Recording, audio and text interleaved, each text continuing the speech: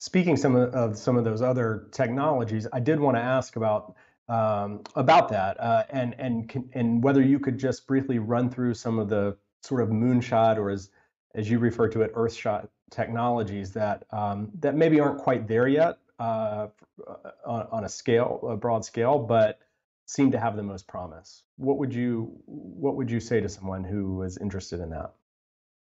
Yeah, I think that, when we talk about these things, it's related to the audience question, which is that for a long time, I think that people really did believe that R&D is what reduced costs, and it does on an incremental basis.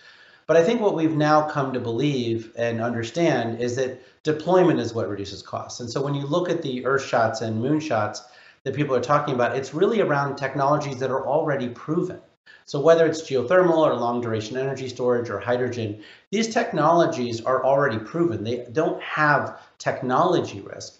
They're just expensive. And what you find is that to get them across the bridge to bankability requires roughly $100 billion of private sector involvement for every single sector. And there's probably 20 or so sectors we need to do.